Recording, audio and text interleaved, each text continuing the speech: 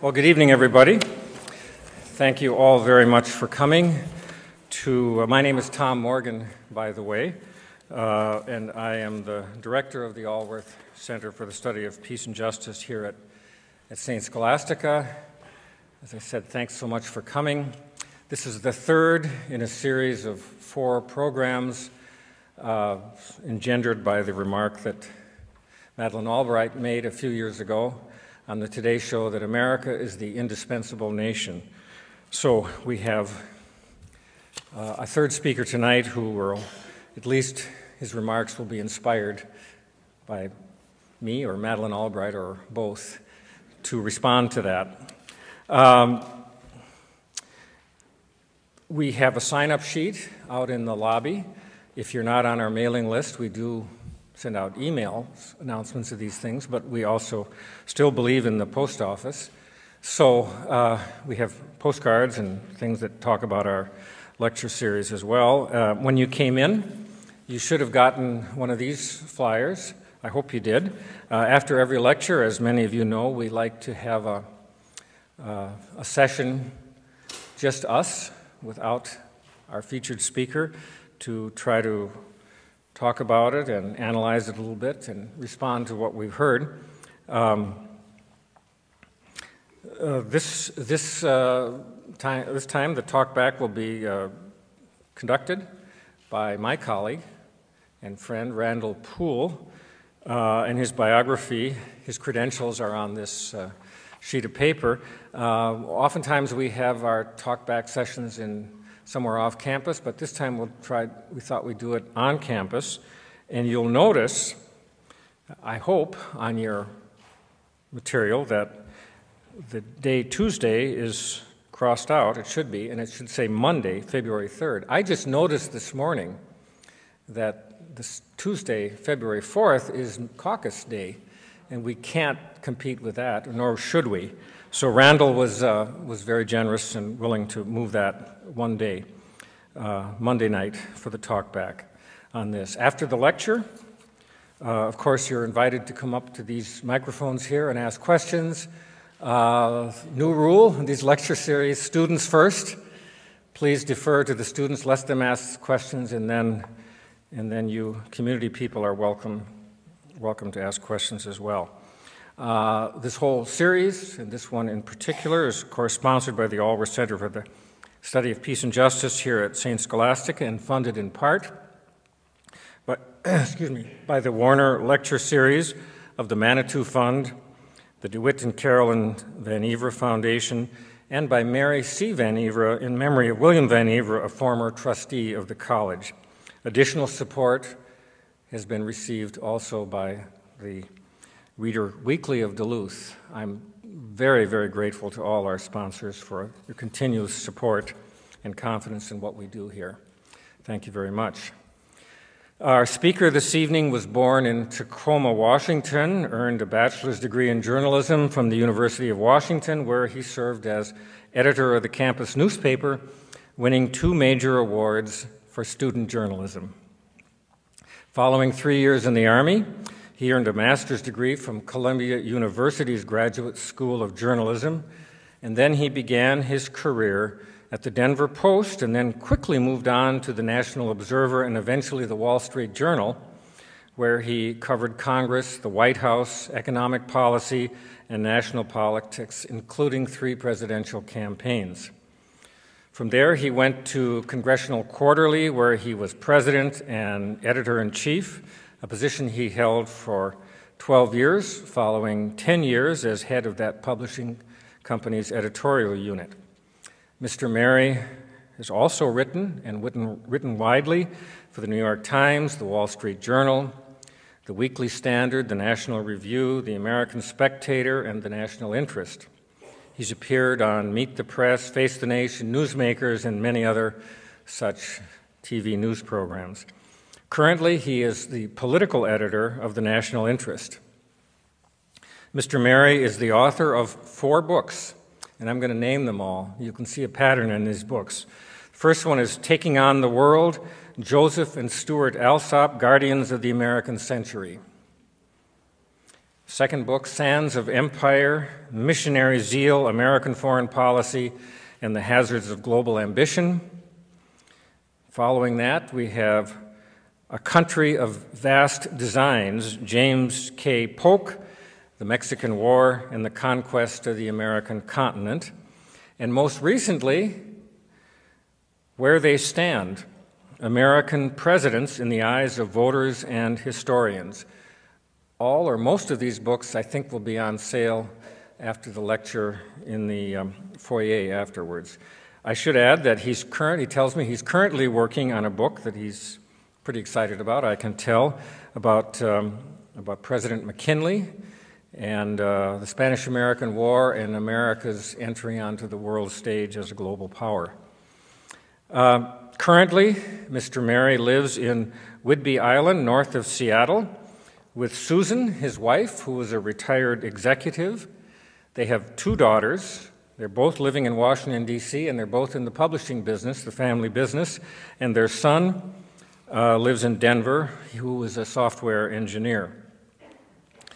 Oh, they also have 2 grandchildren, Elliot, who is 3, and Maisie, who is 7. Outside of this heady world of politics and writing and journalism, Mr. Mary enjoys long-distance biking, alpine and cross-country skiing, and water sports. He's recently taken up stand-up paddleboarding. Ladies and gentlemen, please welcome Mr. Robert W. Mary.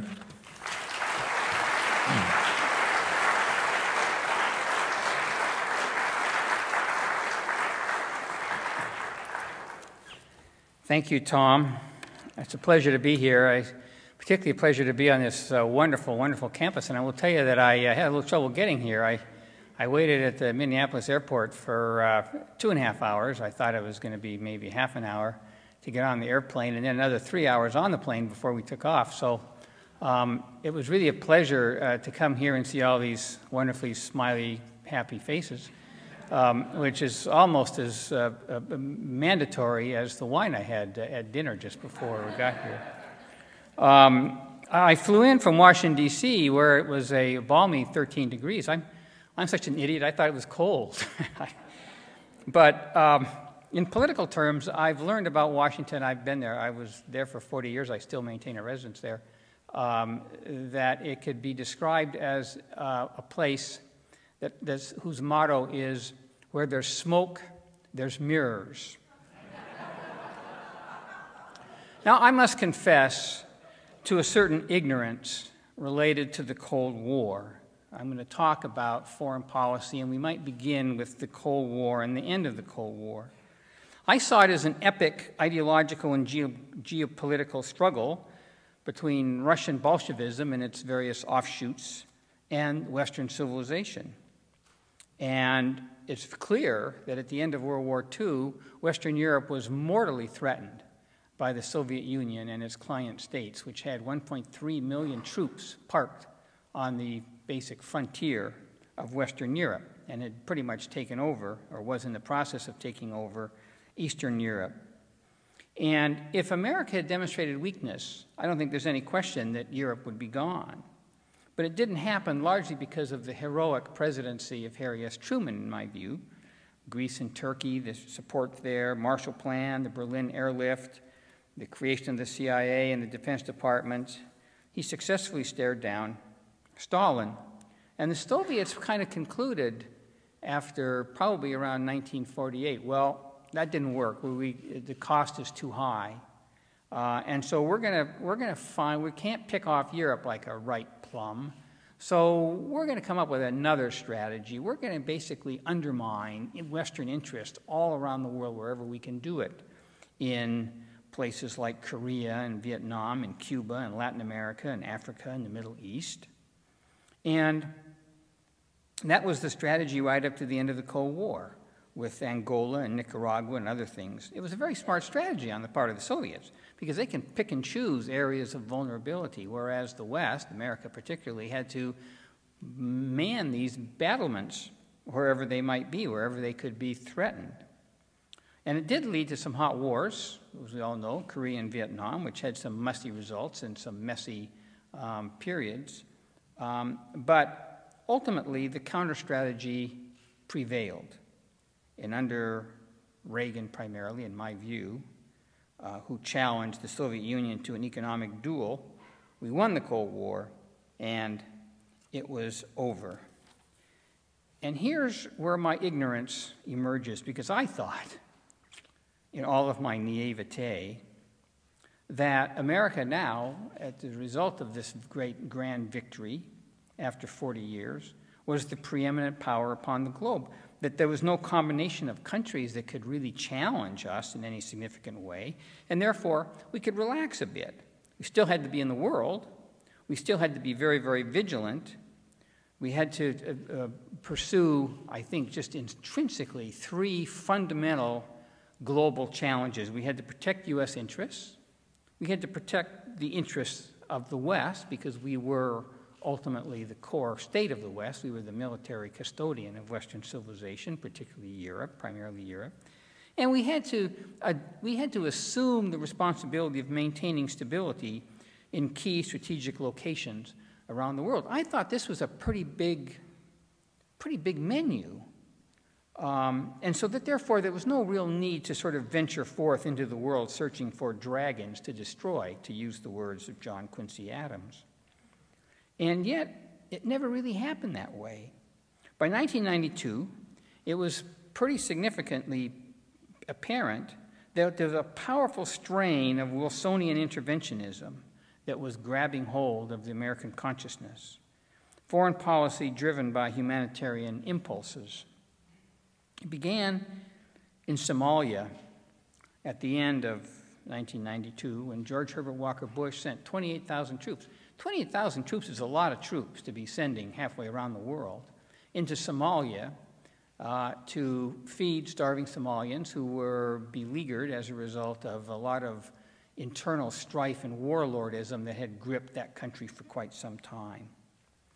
And this was, however, unprecedented, because always before, when America had sent a contingent of troops to that in that kind of a climate or an environment, there had been some kind of pretense, at least, or a debate about whether that action represented an effort to protect America's national interests. But in Somalia, George Herbert Walker Bush made it very clear it had nothing to do with American interests. We're doing this for purely humanitarian grounds. And it generated a great deal of enthusiasm. Time magazine, I'm going to use Time a little bit, but it's only sort of representative of a lot of other publications.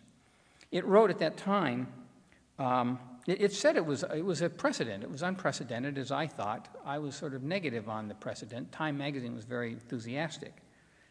Anyone who raises questions risks being labeled heartless.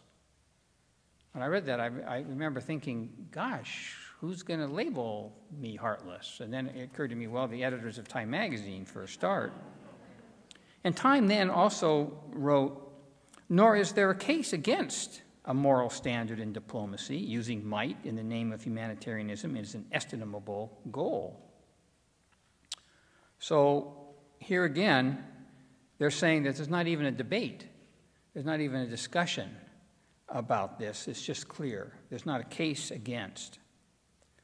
Well, even after the Somalia adventure under Bill Clinton turned into a disaster and embarrassment, remember Black Hawk Down, the liberal interventionists, the people who adopted this Wilsonian sensibility, immediately wanted to leverage it into the Balkans, where tragic warfare was taking place of little strategic significance to the world, and certainly not to America, and very little to the West.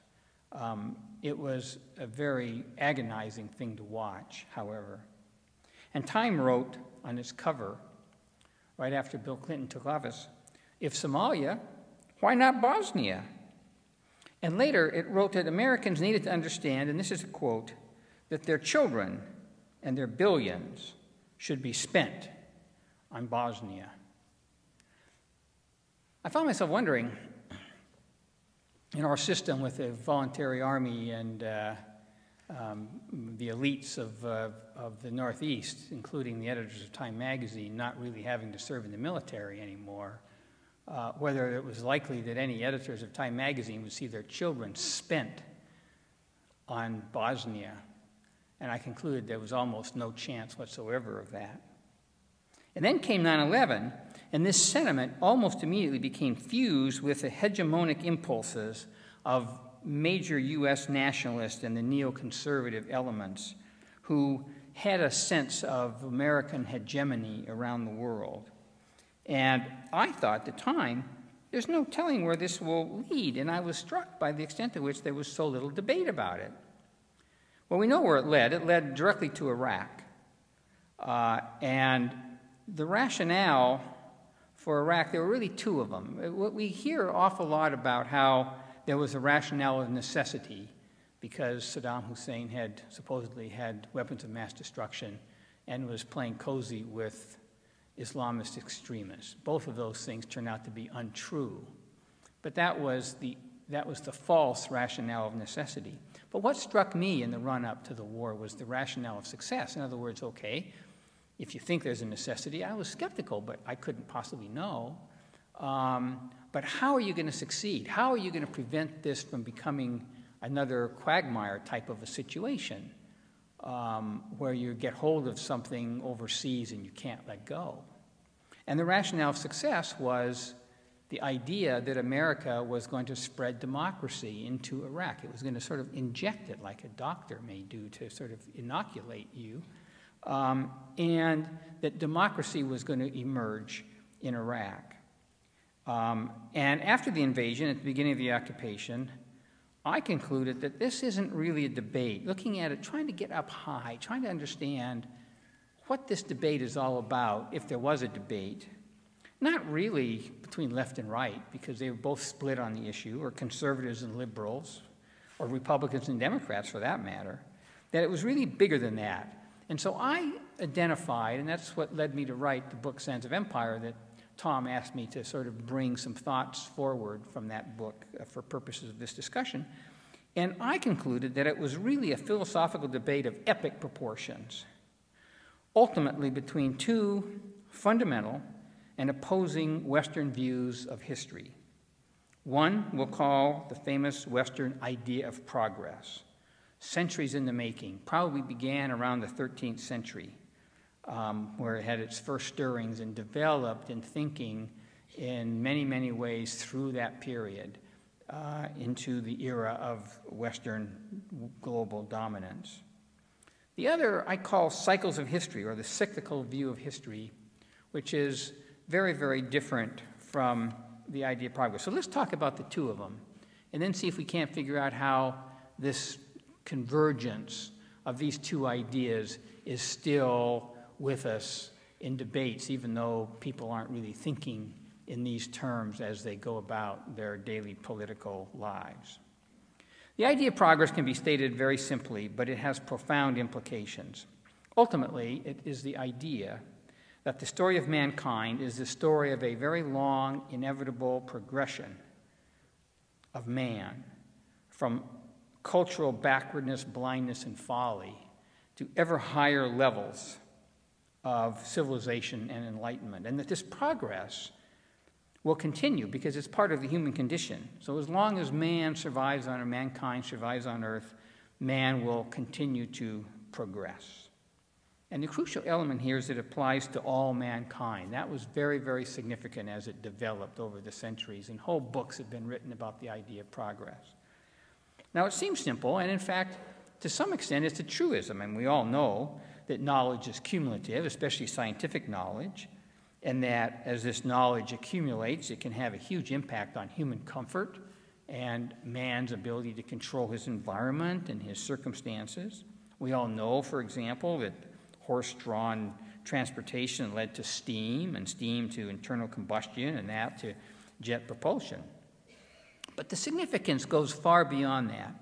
Robert Nisbet, who's a great intellectual of the up until I think he died maybe in the mid to late 80s or early 90s, but a major intellectual of his time, wrote, "No single idea has been more important than, perhaps as important as, the idea of progress in Western civilization." But along the way, this simple concept picked up what I consider to be two contradictions and what I consider also to be a mischievous corollary. So let's talk about contradiction number one. It centers on the fact that the idea of progress was seen as being part of the human condition, that it will last forever, continue as long as mankind exists on Earth. Around the 18th century, this part of the idea of progress began to leave a lot of intellectuals cold, kind of especially in France. Because I kept asking, well, okay, where's it going? I mean, if we don't know where it goes, how do we know it's even progress? How do we know it's going to be good? So that led more and more of these people to sort of embrace the idea of progress and then say, it's actually leading to an endpoint. And I happen to know what it is because it's my vision of nirvana on Earth. And so we come to various utopian dreams and Marxist classist societies and racialist theories and various gauzy human culminations that many philosophers brought forward in the West, indicating that this is where progress was going. And by the way, this culmination has my stamp on it. This is what I believe is the ultimate end of progress. Contradiction number two, and this was something that was very hard for Western philosophers to get around, that all of this progress that was sort of led to this idea of progress was largely Western. Because the West, during this time from about 1500 onward, was basically emerging as the world's dominant civilization, economically, technologically, militarily, intellectually. And people in the West over time couldn't help noticing, well, you know, we are progressing, and it does apply to all mankind, but I can't help noticing that these other civilizations, they're not really getting with the program here. They're sort of messing up. And the result was what I call sort of a codicil. It will apply to all mankind, was the emergent thinking, as soon as everyone else embraces Western ways and Western values and Western cultures. And they have to do this in order to redeem the idea of progress in all of its ultimate glory. In other words, other peoples of the world had to become more like us. And the result is what we call, what we refer to as the West as a universal culture, Eurocentrism. Eurocentrisim's second cousin is American exceptionalism, and it gets right to the Madeleine Albright quote.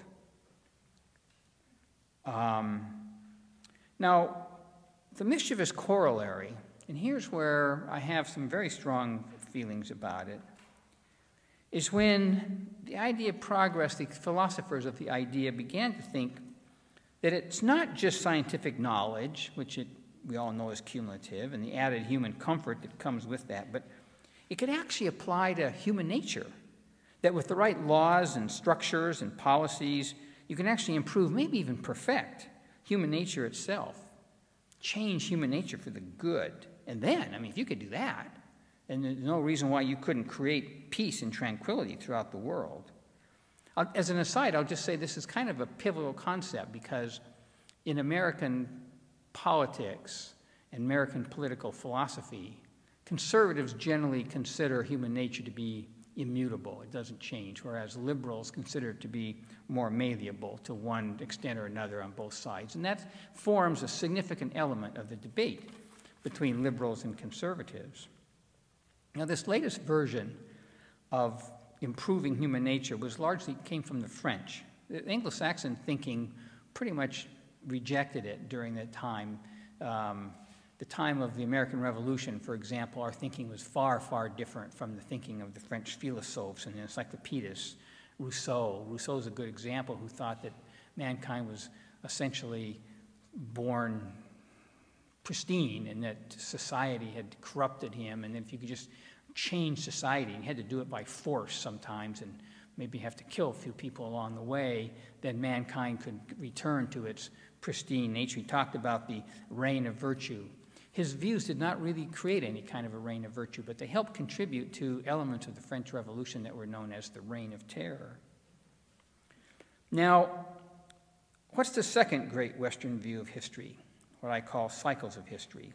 It is that the story of mankind is not a unified human story of linear progress, but rather the story of distinct and discrete civilizations, each with its own culture that emerged, developed, flowered, and then inevitably declined.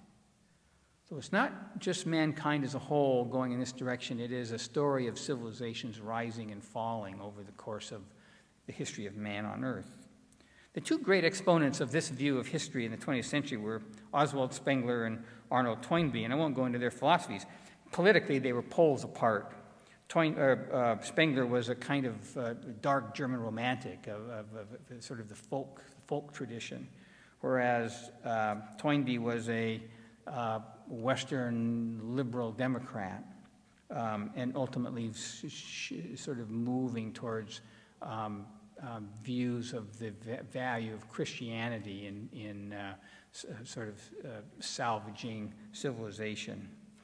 But in terms of their view of history and how it unfolded, they were very, very convergent. And there are various ideas that flow from this, that culture is a powerful force, and that it can't just be artificially altered or changed. There's no universal culture because these civilizations have their own cultures, and it can't be imposed. One civilization can't impose its culture upon another, either through cajolery or force or any other way. All civilizations will decline, including the West. Both of them felt that the West was in decline. And they both felt, and other people who are exponents of this view, felt that the idea of progress was fundamentally wrong. Toynbee captured it pretty well when he talked about, quote, the misconception of the unity of history involving the assumption that there's only one river of civilization, our own, and all others are either tributary to it or else lost in the desert sands. So here we have the two views of history.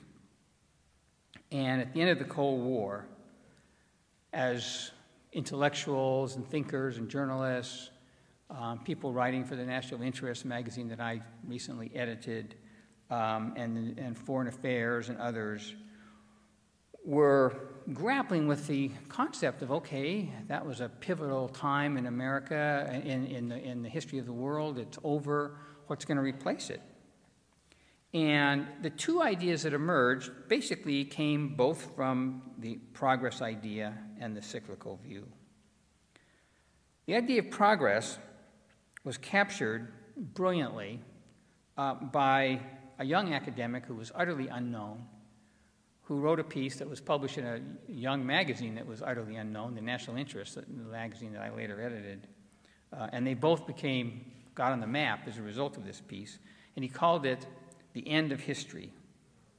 And he said that Western democratic capitalism, now that the Soviet Union and communism has been totally discredited, had reached a culmination point. It was the culmination of mankind's civic development. It was all over. That's how you get to the idea that we're at the end of history, and that the ideological struggles of the world had reached absolute finality. Now, this generated a huge amount of debate and discussion, and the National Interest had next issue all kinds of people. Irving Kristol wrote, I don't believe a word of it.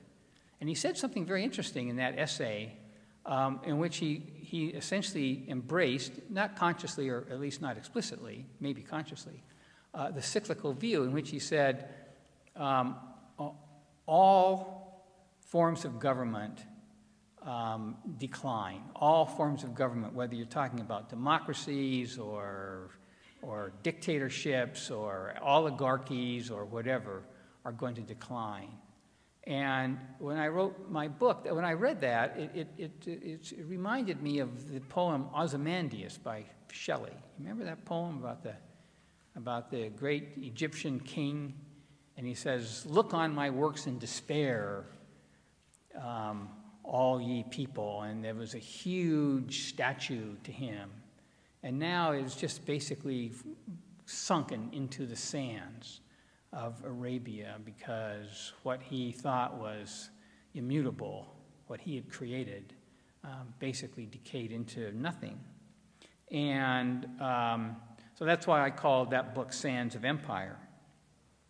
But what Fukuyama said was that this Cold War victory was going to have a profound impact on world peace, because the big wars were now over. He couldn't see where the wars could come from, because he could only see, apparently, sort of the Cold War kind of wars.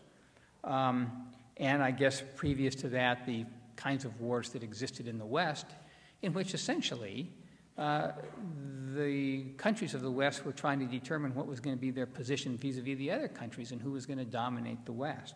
Spengler, by the way, argued that the West was in decline in terms of its what he called the cultural phase, which was the phase of cultural health, but that the new civilizational phase was the phase of Western power and force, when West moves out into the world and becomes empirical. And he thought that there was a huge epic struggle over who was going to dominate the West, Great Britain with its sensibility, or Germany with its. And he felt that Germany was going to win. He was writing just about the time of World War I. And he saw this coming, and he said that Germany was going to win, and that therefore Germany was going to dominate the West as it moved into the civilizational phase. Well, he made a big miscalculation, as did a lot of other Germans, and that is he didn't calculate Anglo-Saxon America, which was going to align itself with the English sensibility and crush Germany, and that therefore it was going to be the other side that was going to dominate the West. And the question that we face today, and I wrote a piece about this in the National Interest, is that America now? Is America, as we go into the world and take actions that can be described as seeking hegemony, does Spengler kind of identify that, and it turns out to be us? I don't know the answer, but it seems to me to be a kind of a provocative question. So now Fukuyama said, look, there are going to be holdouts of this basic end of history in places like, he said, North Korea and Cambridge, Massachusetts, but largely it's over. And it's clear that the Fukuyama view that got so much attention emanates from the idea of progress. Just consider this quote when he talked about the universalization of Western liberal democracy as the final form of human government.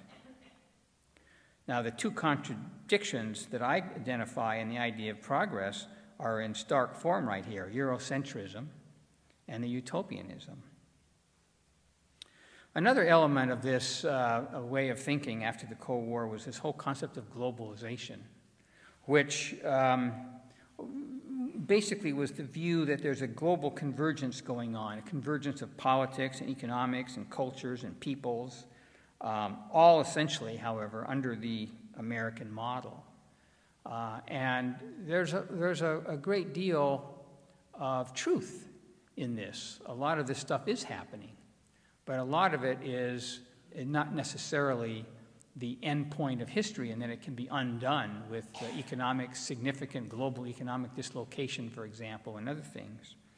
One of the great exponents that I talk about in the book is Thomas Friedman of the New York Times, a brilliant journalist and analyst who wrote a great deal in a book called The Lexus and the Olive Tree about how this convergence was coming about, and that all the peoples of the world were going to have to embrace the American system, or they were going to be left behind. Pardon me. So, in intellectual terms, and I'm not just talking about intellectuals talking to intellectuals, these are books that were bestsellers that generated a lot of discussion and interest and debate. The idea of progress found its echo in some very, very powerful writings. Meanwhile, the cyclical view was embraced, not explicitly, but clearly, by the late great Samuel P. Huntington, political science professor of Harvard, who probably was the premier political scientist of his generation. And he wrote a famous essay. It was published in Foreign Affairs, later expanded into a book called Clash of Civilizations. And what he said, the essay was in Foreign Affairs, I said, but with the end of the Cold War, there was going to be a surgence of intense competition and frictions among the world's civilizations, and also cultural clashes within the civilizations and nations. And he said that the Cold War kind of froze this, but these cultural sensibilities are very powerful and very strong, and they come out of these, civilizational identity, and that it was inevitable that there was going to be clashes among these civilizations, protecting and projecting their particular cultures, which they are very attached to. And that, so if you talk about intense competition and frictions, he pretty much predicted that there was going to be a sort of a resurgence of conflict and tension between the world of Islam and the West, particularly America. With regard to cultural clashes within civilizations, he talked in his book, for example, about Ukraine. Well, we're reading a lot in the headlines about Ukraine today. And it's projected in the media largely, I think erroneously, as kind of, there's the people in Ukraine, there's the leaders of Ukraine who were oligarchs and they want to maintain power. And then there are the people who want democracy. That's not really what's going on in Ukraine. What's going on in Ukraine is a divided nation. It is not quite half, but a significant proportion. In the eastern part of the country are mostly Russian, ethnic Russians. They speak Russian. They belong to the Orthodox Church, and their sensibility, their outlook, sort of gravitates. They look towards Russia, because that's their heritage. In the western part of the country, it's Western, it's Catholic, and they tend to view the world more in terms of Western view. So this country is what Huntington called a cleft country, and it's struggling with this, and it's going to continue to struggle with it because it's one of these conflicts. It gets back to one of the things that Sam Huntington said about these cultural clashes. They're very difficult to adjudicate. They're difficult to negotiate because if it's a territorial dispute, you can always sort of split the difference somewhere. Even if it's an ideological dispute, like the Cold War, I mean, ultimately, the side that loses can sort of give in. But when you're talking about culture, the immutable force of culture, it's very hard for peoples to give up or to relinquish their identity or their heritage, and therefore these clashes tend to be more intense, and they tend to be more ongoing. So some of Huntington's conclusions, aside from that one, he said that relative to other civilizations, if you just look at history and how this has worked over the course of history, the West clearly is in decline. The world is becoming a multipolar, multi-civilizational world. The West is not a universal culture. In fact, there is no universal culture, and there can't be. So this is right out of Spengler. He talks about the importance of core states. And by core states, he means the central states, the guiding force of the various civilizations. For the West, of course, it's the United States of America. For the Cynic or the Asian civilization, it is China. For the Hindu civilizations, it's India. For the Orthodox, it's Russia. And these core states act as sort of disciplinarians within the civilization, try to keep some order. And they're interlocutors with other civilizations, with the core states of other civilizations. And that leads to a certain stability if the core states are operating the way they ought. He said that, unfortunately, Islam has no core state, and that's a problem. And I think I think he identified a very significant reality that has affected the course of history over the course of the last 10 or 12 years. Now, let's go back to the beginning of the post-Cold War era, when I stupidly thought that we could sort of pull back a little bit and not get ourselves involved in unnecessary wars. There's no question that the idea of progress was in the driver's seat in terms of driving the American foreign policy sensibility. Because first there was the Wilsonian interventionism that emerged under two guises. First, to apply American power in behalf of all mankind. That led to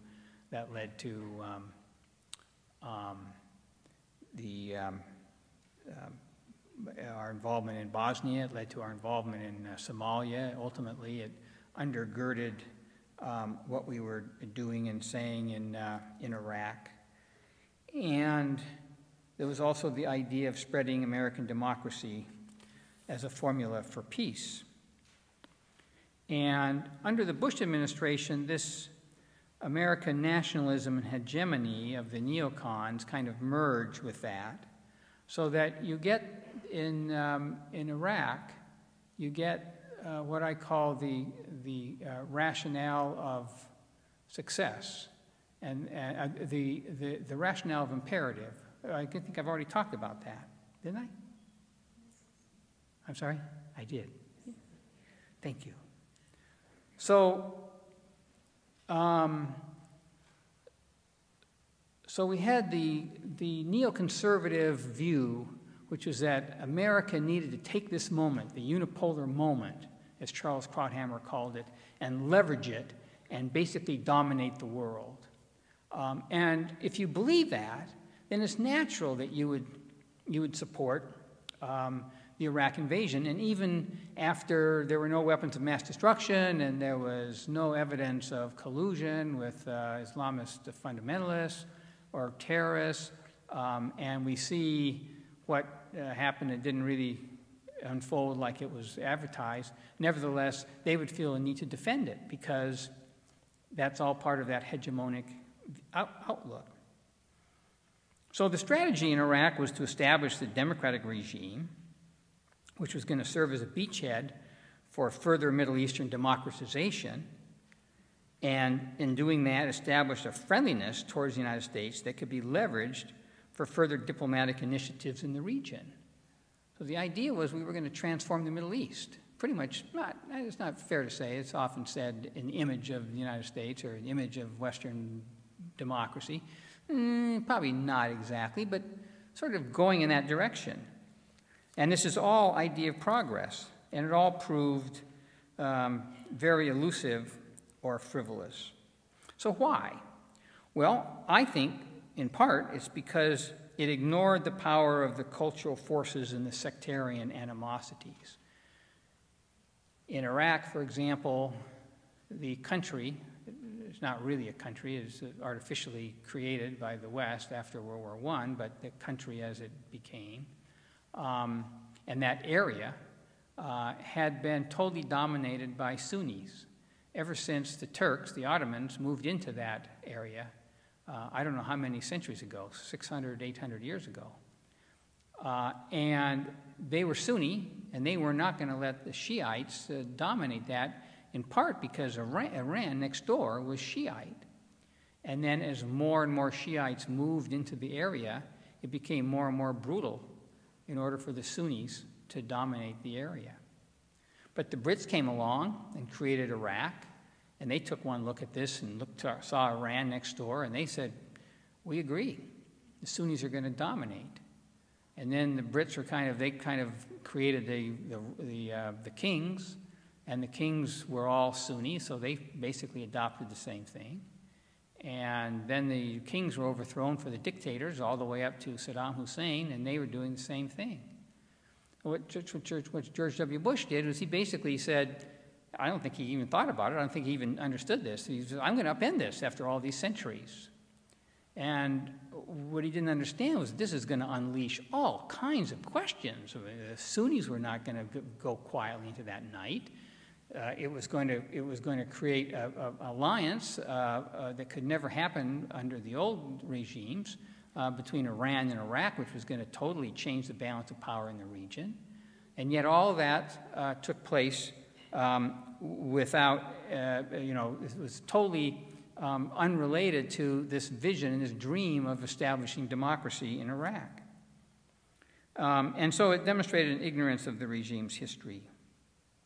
And it manifested a sense to which the administration was beguiled by this vision of American hegemony conceived and fueled by American exceptionalism. As Madeleine Albright also said, we stand taller than other nations and therefore we see further.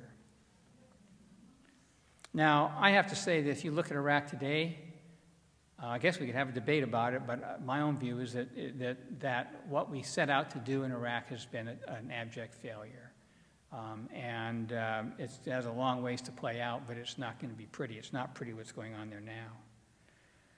In Afghanistan, what began as an initial modest goal, basically upend the Taliban and make sure that it wasn't run by a government to the extent that Afghanistan could ever have any kind of a central government, which isn't much, by the way, that is not going to invite al-Qaeda to essentially metastasize in that space.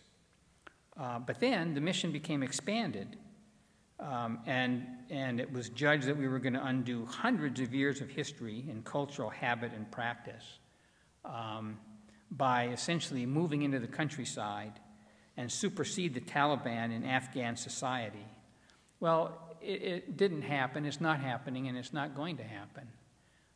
Some people remember their history in terms of the Brits. The Brits felt that in the 19th century they were deathly afraid that Russia was going to sweep down and take over the jewel in the crown of the empire, which was India, and that they were going to come through Afghanistan. So the Brits said on two occasions in the 19th century, 1840s, I know, for the first one in the first Afghan war, and I think the second one was 1870s, or maybe the 1880s, I'm not sure, in which they were going to go into Afghanistan themselves to fortify the area and make sure that the Russians couldn't come through. Totally unnecessary. I mean, we know from what happened 100 years later that the Russians were not going to be able to get to India through Afghanistan, and the Brits were not able to protect India from Afghanistan because in the first Afghan war in the 1840s, they sent a bunch of troops in there and their families and upended the Taliban government and installed their guy, and there was a tremendous revolt, and they were all killed except for one doctor. They decided, we got to get out of here, and they were just killed on the way out, except for one doctor who made it in a haggard horse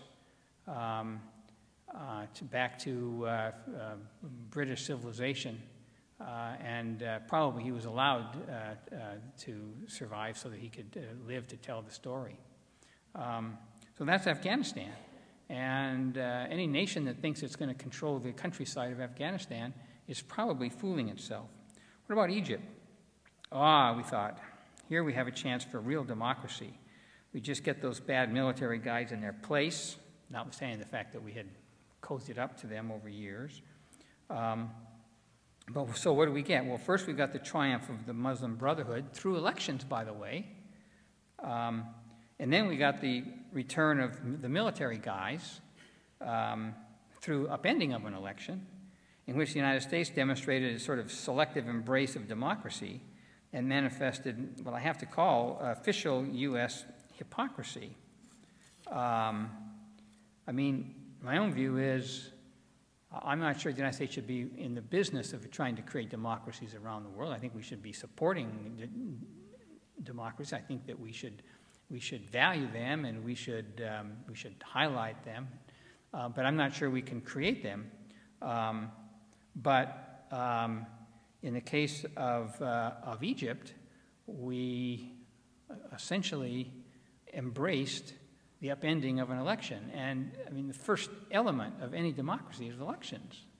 But the rationale was, you all heard it, well, democracy is more than just elections. Well, maybe, but there's no democracy without elections, and so if they can be upended, then there's not going to be any democracy. And there's no democracy in Egypt, and there's not going to be. The military is back in control, as it was since Nasser. Libya, another chance for real democracy. Instead, we unleashed internal strife that's still going on. We sent masses of weapons into the hands of Islamic radicals, used in Benghazi and into Syria and other places in Africa. We destabilized the nation.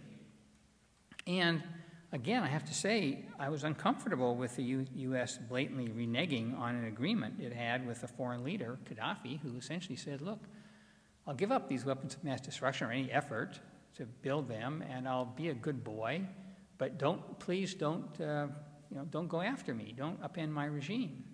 We said, fine. And then as soon as he was weakened, we jumped on. So overall, the region has been destabilized. It's more hostile to the United States than ever before.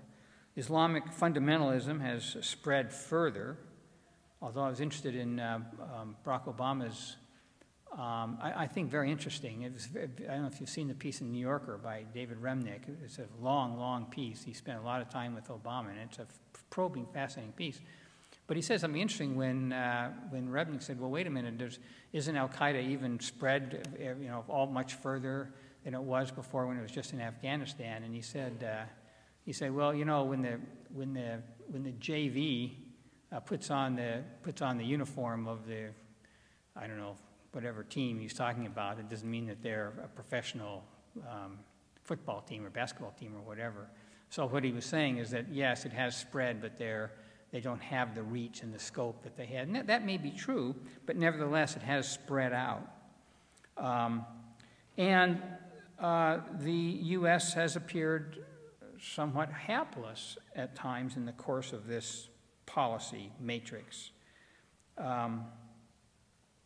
So I might suggest that perhaps we would inject just a little bit of a dose of the cyclical view, that Islam is its own culture, that we should respect it for what it is, recognizing that it has been at loggerheads with the West for many, many centuries, and that we will not make efforts to proselytize the people of Islam or their leaders into how they should be or conduct themselves.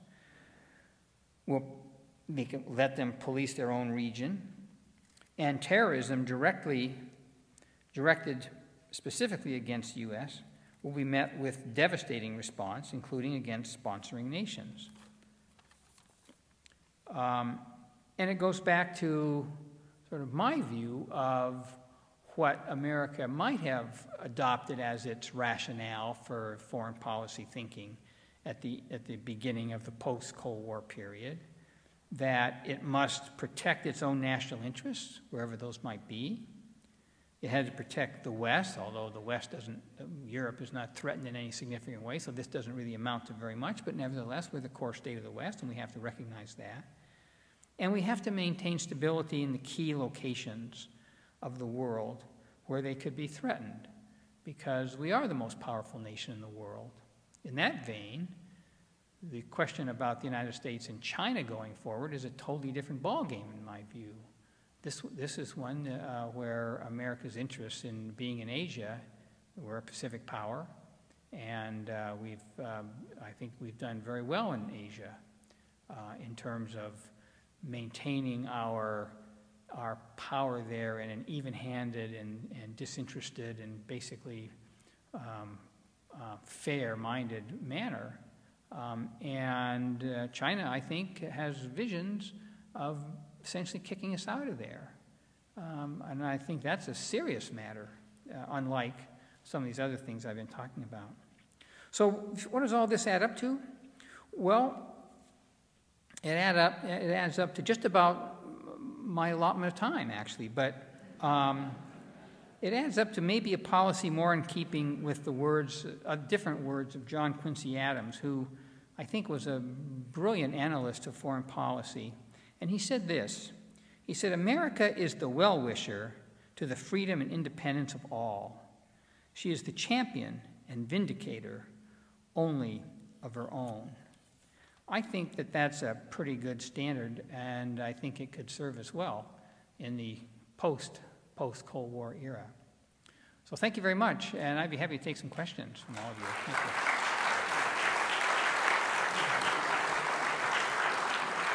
Thanks very much. Right on time, too. Very good.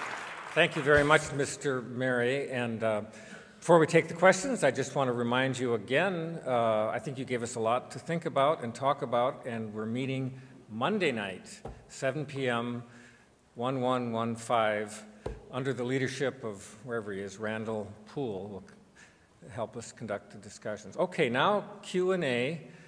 And remember, students go first. Students have questions, I hope. Yeah, here's one. Okay.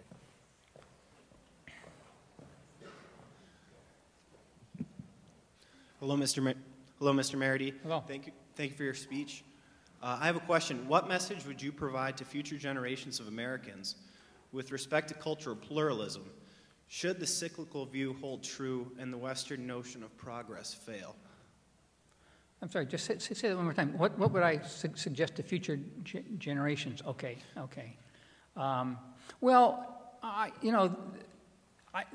We must not and cannot reject the idea of progress. The idea of progress is a reality, and we all want progress, and we want all the things that progress represents. It's when progress takes on these contradictions and the mischievous corollary that, in my view, it tends to lead us astray. And so I think the lesson would be that we don't want to be led astray. And we have in this country a tremendous tradition of intellectual thinking that goes along with that, goes along with the idea that we're not going to remake peoples and that we're not going to change human nature and that we're not going to be able to impose our values on other people from other cultures and other societies and other civilizations. So I would say that could just be, in general, a guiding principle, and around that, there's a lot of room for debate and discussion and flexibility in terms of foreign policy. Thank you. I have one more question. Yes. What wisdom would you impart upon those considering enlistment in the armed services, given the seemingly poor long-term consideration offered to our current foreign policies and armed conflicts? I didn't understand that last part. Given the seemingly poor long-term consideration offered to our foreign policies and armed conflicts, specifically in Iraq and Afghanistan. And you're saying kind of the endless war, you're talking about the ongoing war. Well, I have tremendous respect. I served in the military. I didn't serve in combat. I was in Europe in intelligence work. But I have tremendous respect for these young men and women who are serving their country. And these tours, when these young people get sent over for their 6th and 7th and 8th, I just was reading about one guy, his 10th tour. I think there's something wrong here. In Europe, in the war in Europe, World War II, it was like for the duration, but the combat in Europe was from, June of 1944 till, about a year later, and a year and a couple months. And Vietnam, it was 13 months with R&R in between, in Hawaii or someplace. Now, these professional soldiers, and I understand that they are professional soldiers and they're volunteers, but they're sent back and back and back, and I think that the damage it's doing to them is palpable, and I think it's very unfortunate. I don't have any advice for them because I don't have any wisdom to impart to them, but from a standpoint of American society, I think that that's another sort of residue of the policies that we've been pursuing for the last 12 years.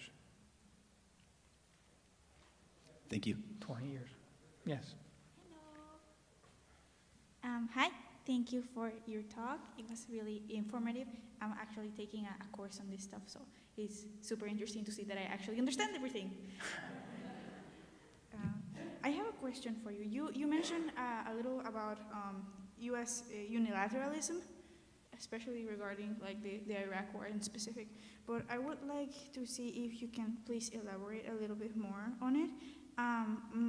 My question per se is, protecting natural interest wherever it might be, it could mean a lot of things. It could mean having free reign to really say, well, this is my interest or that is my interest, and that could be potentially a really difficult line to draw. Yeah. And I feel like that's one of the reasons why there could be resentment against U.S. abroad. I think you're absolutely right about that, and I think that you get yourself into a situation where you can define America's national interest in very freewheeling ways, maybe promiscuously. But I think it needs to be rigorously defined, and it has to be clear and palpable in terms of how it affects America or the world and world stability. And in terms of American unilateralism, the neoconservative sensibility is sort of against alliances, and they don't want to talk to anybody who may be a potential enemy. I'm not like that. I'm not motivated to cede American sovereignty to the United Nations, for example, when America's interests are involved, and there are people in the debate who tend towards that thinking. But I believe that America should employ very creative and imaginative diplomacy backed up with our capacity to use force, which is all a reality, and deal with other nations in ways that respect their own interests. And I think that our foreign policy has not taken that into account sufficiently. I'll give you an example. U.S. relations with Russia are in tatters right now. And Putin and Russia have contributed to this significantly. But I think we have too. And we, from their view, and I think it's not unreasonable, believe that we have no consciousness or regard for their own particular national interests in which they don't threaten us at all. So that would be one example of what I'm talking about. Thank you for your question. Hi. I liked your point on the cyclical view of history, like the rise and fall of all these civilizations, like the Romans, the Ottomans, the British, all these empires that rise and then ultimately crumble. And Chalmers Johnson wrote that you can't maintain an empire abroad and a republic at home, as the British proved. So that being said, my question to you is, what do you foresee for the American empire trying to maintain an empire abroad and a democracy at home? I guess, what would you foresee for that? I think that the imperial impulse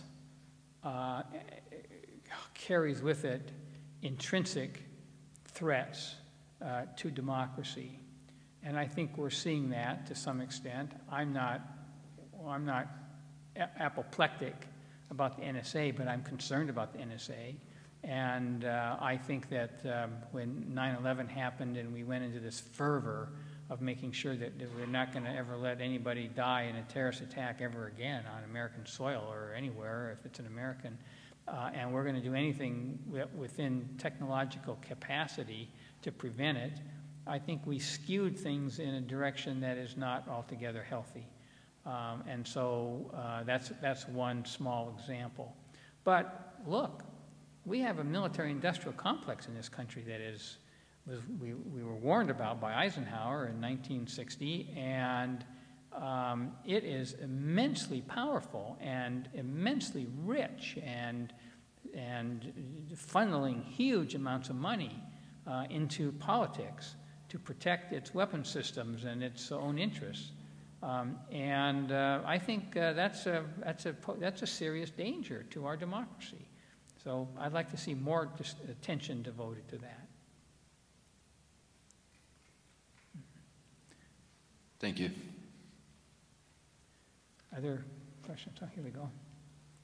Do you feel that as societies become more interconnected through globalism, that it's only natural as societies become more modern and they progress that some Western elements become incorporated into their society? For example, because of globalization, societies have seen an increase in wealth, a decline in violence. more acceptance towards civil rights, greater gender equality. A lot of these which have been declared as Western inherently. So what I'm asking is it necessarily a bad thing if societies incorporate Western values? And I think it's we should also think about whether the U.S. is also incorporating values from other cultures, Bollywood movies, Korean music, etc.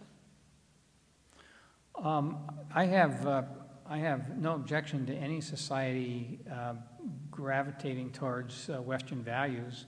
What I am raising questions about is whether America should seek to impose those values, or whether it should go overseas with armies, as it did in Iraq, and conquer countries with the idea of establishing something approaching Western democracy. That's where I think is folly, and I think that we see the folly. I have to say that I'm not sure that there's in our era of globalization, and it's very real, and you describe it very well, there's an awful lot of cross-pollination among civilizations and cultures, and I think that that's fine and healthy.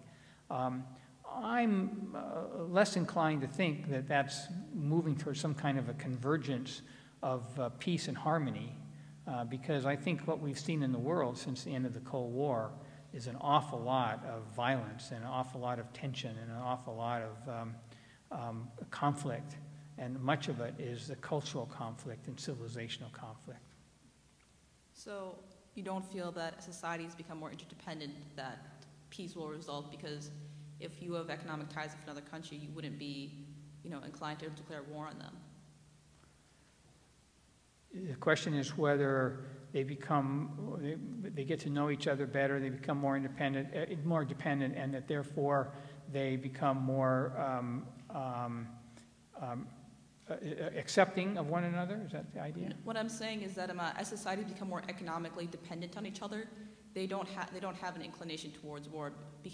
Inclination towards war would decrease as societies are more economically dependent on each other. I don't see it.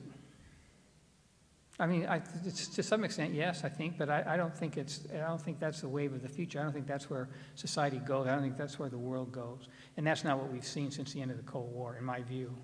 That's a debatable matter, and reasonable people can disagree. Thank you. Thank you. Any other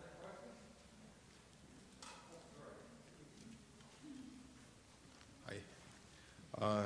You offered these two rationales for intervention in Iraq, necessity and success.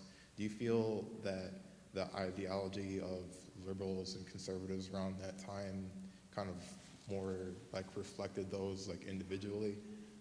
For say, the Democrats may have reflected, success, and the conservative ideology at the time may have reflected necessity, weapons of mass destruction, per se. I think you're exactly right. I think there was a kind of a convergence, and the sort of the Wilsonian impulse that I described that emerged with Somalia was still very much present. And Bush, he didn't get, a lot of Democrats opposed the Iraq war before, but some supported it. And many of them supported it from the standpoint of this Wilsonian concept. Whereas if you look at, people like Vice President Cheney or Don Rumsfeld to some extent, they were much more thinking about American power and American hegemony and American dominance for purposes of global stability. And they came together. That's my view in terms of where the debate was at that time.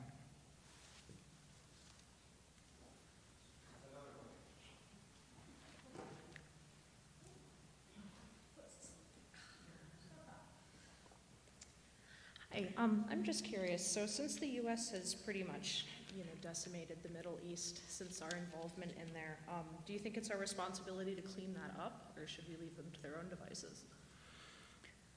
Well, you could argue that we have a responsibility, but I don't think we have any capacity to really clean it up, and so I think that we're going to have to leave them to their own devices. I worry about that, because I think that what we're seeing in the Middle East is a very significant sectarian conflict that is, it has the capacity, has the potential to really become Middle Eastern wide. And, you know, some people believe that if Iran, for example, could genuinely sort of return to the community of nations, that maybe there could be a kind of a balance of power between the Shia and the Sunnis. But the Sunnis, you know, Saudi Arabia, they don't like that idea at all, and they're going to do everything they can to prevent it. So between here and there, we could see a significant amount of strife. And as I say, I worry about it a great deal. Thank you. I was wondering if you had any specific ideas of ways to help other countries who are in need as are members of the UN, but as the United States is a member of the United Nations, without implementing a ton of our own views upon their culture. I think that there are always going to be nations that we're going to have to prop up, but largely when it's in our interest to do so. I think that there are humanitarian initiatives through the UN and otherwise. I mean, we give a lot of money to humanitarian causes. George W. Bush sent a lot of money to Africa. He gets a lot of credit, AIDS and other things. I'm not opposed to that. I worry about our financial health in this country a great deal. So that may be could come into play. But I'm not intrinsically opposed to that. So yeah, I think we can do that, and I think you can do it in a way that separates that from what you're talking about, the instinct to impose values on people. Thank you.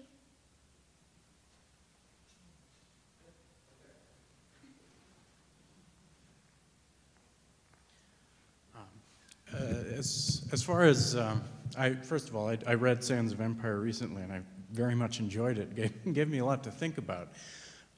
One of the things that caused me to think the most is the difference between realpolitik and humanitarian intervention or idealistic intervention. And I had a lot of trouble determining the difference sometimes when, for instance, Kissinger insisted on backing Yahya Khan and essentially allowed Yahya Khan to commit a massive genocide in East Pakistan, or Reagan's Iran-Contra and his insistence on going through with the Strategic Defense Initiative. And then I look at 95 in Bosnia, where, you know, after 3 weeks, once NATO started bombing targets there, a genocide was actually stopped. Now, of course, problems occurred, and then the Kosovo intervention wasn't great, and Somalia was a disaster. But it seems like when it comes to at least genocide, which happens with way too much frequency, there should be a role that can be played, because genocide seems to be committed by people who are going on a cost-benefit analysis. I can wipe these people out and nobody's going to do anything, and there's a history of nobody doing anything about genocides. So I'm wondering if you think there is room for not overt warfare, but some sort of response, a humanitarian response, even given the fact that, you know, there are these cultural differences and these problems, but there are also genocides, and it seems like reasonable ways to stop them. Yeah, I think it's a very, very good question and very apt. And I have to say that in adopting my realpolitik views, have come to regard genocide as a kind of an exception. I do believe, I will say, however, that word is, I think it's misused, and it's used promiscuously a great deal. I don't think that what was happening in the Balkans was genocide. It was very, very brutal ethnic cleansing. On a couple of examples that you pose, and they're very good examples for purposes of discussion, and I don't have ideological views on these, but the Yahya Khan, the Pakistan thing, you're talking about the 71 war. Yeah. A recent book has been written that is very, very devastating against Kissinger, takes him to task. There was a really interesting essay in the National Interest magazine that came out in the last issue, it's the current issue. It's sort of attempting to dissect that in a way to understand what Kissinger was grappling with and why he made the decisions that he did and what he was trying to do. I don't have a brief for, I can't remember the guy's name who wrote the book, or Bass. Yeah, or the essay in response. But those things always need to be looked at kind of carefully. In terms of the Serbs in Bosnia, yeah, you know what happened there was that we essentially unleashed the Croats, and the Croats engaged in their own ethnic cleansing. I think it was 300,000 Serbs that were basically expelled from their homes in the course of a weekend, and many of them died. And that was done with American sponsorship. So it's, you know, these things are messy, and ultimately you're better to fall back on what is our national interest and not get involved in these matters unless it affects our national interest. And the other thing I'll say about that is, I mean, okay, I understand we have a volunteer army, but the question is, how much American blood are we willing to expend for this or that cause, and what justifies that? And if you're talking about the parents of a young woman killed in Afghanistan, you know, it's worth, go back and read some of what Bismarck said. Now, Bismarck was the blood and iron chancellor, right? But he talked a lot about the agony of seeing young Germans, young Prussians lying dead on battlefields, and that leaders have a responsibility to think about what justifies the expenditure of blood of the country's young people. And I think that maybe deserves more attention than it's gotten. But your points are all very, very valid from a debating standpoint. Any more?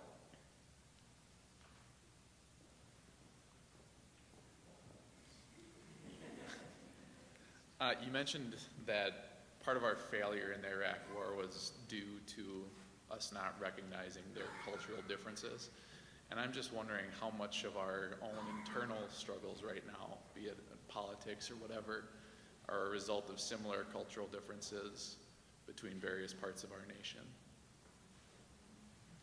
That's a whole other subject area, which should be a subject for another speech. I think that the country is in a severe deadlock, political deadlock, that has multiple facets to it, and much of it is cultural. I think that it would not be untoward or unrealistic to suggest that the country is sort of locked in a political crisis right now, and I think that's contributing to it. There are other elements to it as well, the dysfunction of Washington, some institutional things that have occurred that are contributing to that. Yeah, I think that we are in kind of a cultural clash in America. A lot of things are going on in terms of changes in demographics and sensibility and cultural views, social views that are hard for a lot of people to accept. So, yeah, I think you're right. There's intensity there. Do you think that the increased power of the federal government has anything to do with that? I think that the increased power of the federal government is a very significant point of contention for a lot of Americans, whereas it's not a point of contention for many, many others. It's contributing to this ferment that I talk about. Thank you.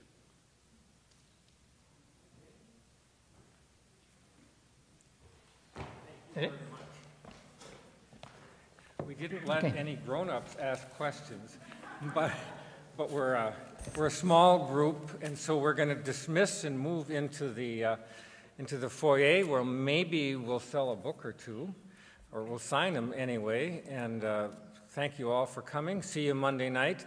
Randall will give us more to think about. Until next time. Thank you.